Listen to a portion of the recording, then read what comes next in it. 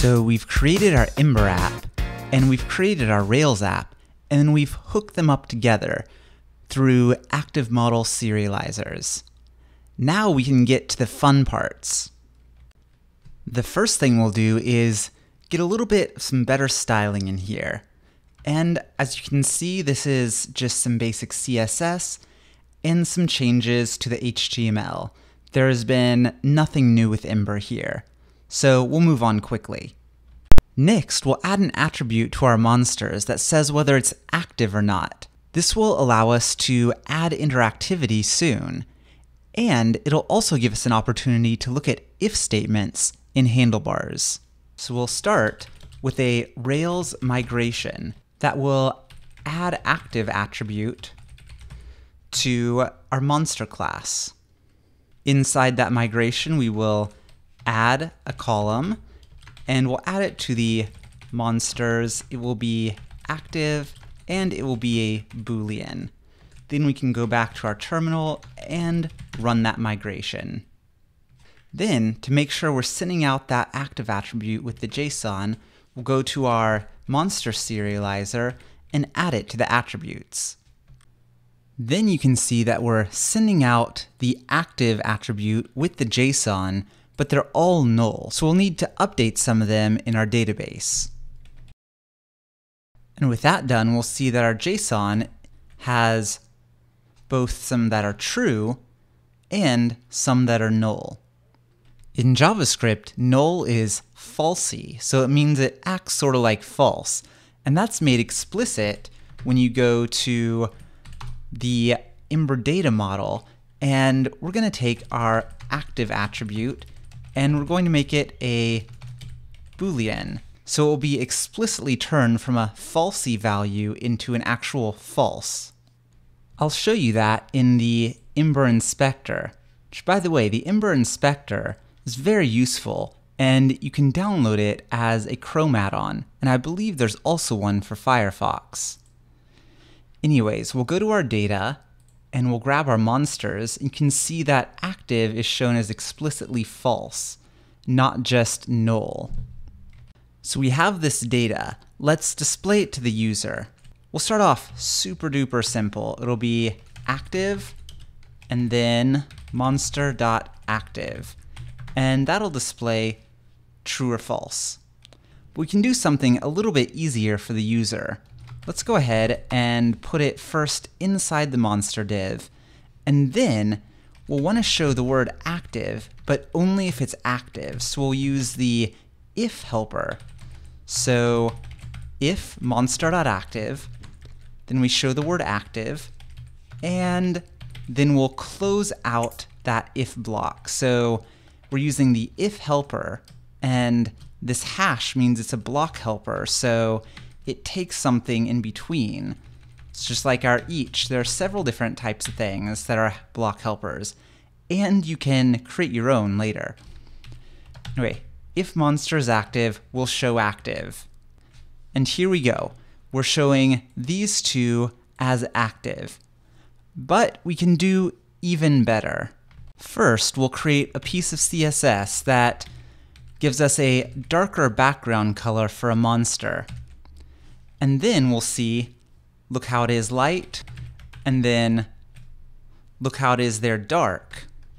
So we can use an if statement. So if the monster is active, and this is the non-block form of the if statement, so if the monster is active, then it will apply the dark CSS class to that div. And you can see that these two are darkened. And therefore that information is being displayed. No need for that if helper at the bottom. So now we're displaying things differently based on whether the active Boolean is true or false.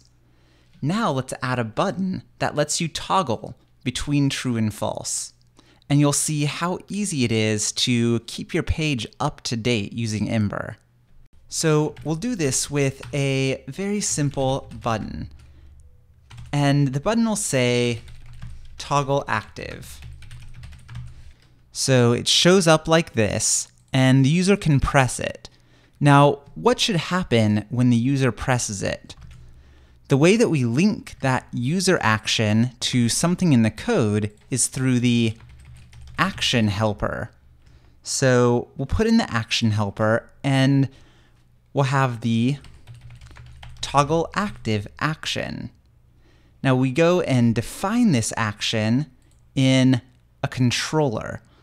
So we will go and we will generate a controller for the application, since that's the route that we're in.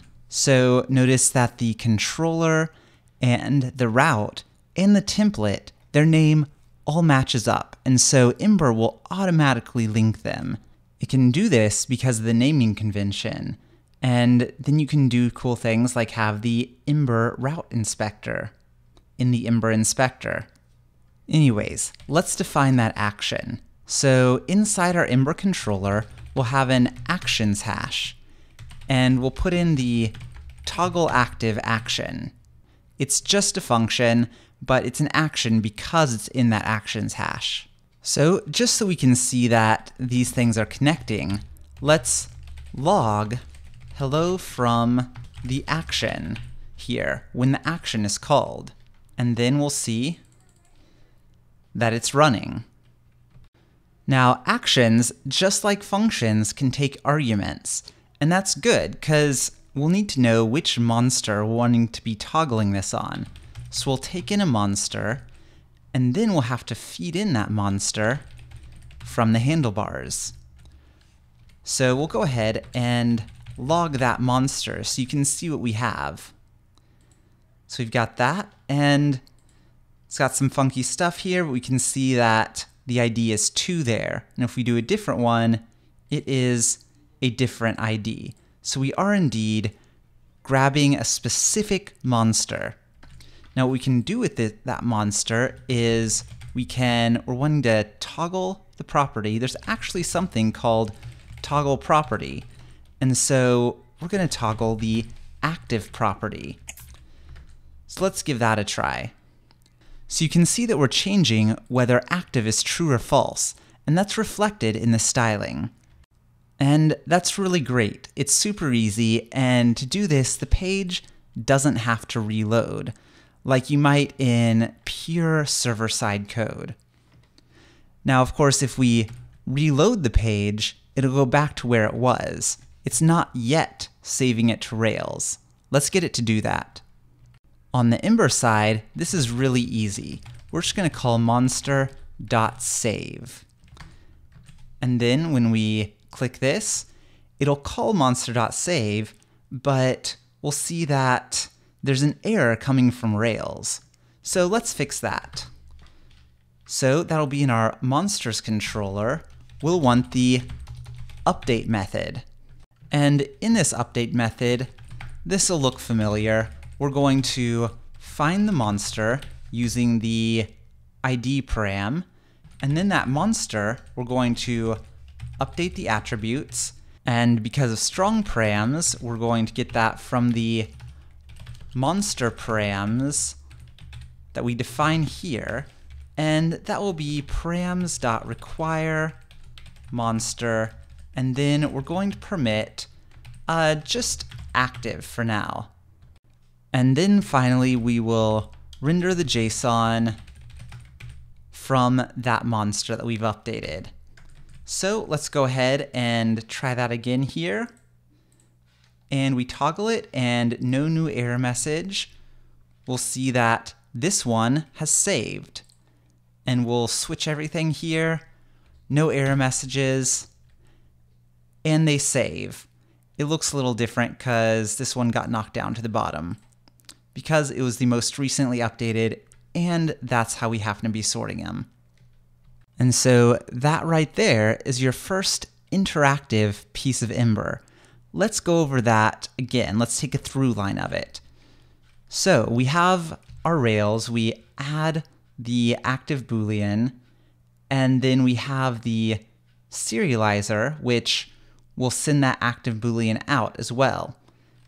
Then we go to our monster.js file, our model in Ember, and we add the Boolean attribute, And this will make it so even if it's null, if it's a falsy thing, it'll coerce it to false. So that makes it easier to handle in the rest of our application. Then in the handlebars, we have an if statement where if monster.active is true, then it'll have the dark CSS class. Then you have the action toggle active, which is triggered whenever you click this button, and it'll feed a monster, the current monster, into the toggle active action. That toggle active action is stored on the controller, which are different than Rails controllers. Remember, Ember routes are close to Rails controllers, and Rails doesn't really have anything like an Ember controller. Anyway, so it does this action, and it takes in that monster, it toggles the property, and then it calls .save. And this sends a put request to your Rails server, which is then received here. And so that right there is your first piece of interactivity with Ember. I know this is a long video, but it's actually much quicker to do when you're not explaining everything, and when you have a lot of this already set up. So anyways, now we've covered the core concepts of connecting Ember and Rails. There is, of course, a lot more that you can do in Ember.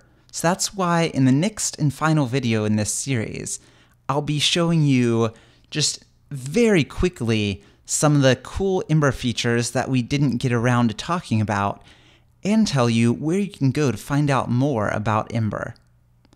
I'll see you there.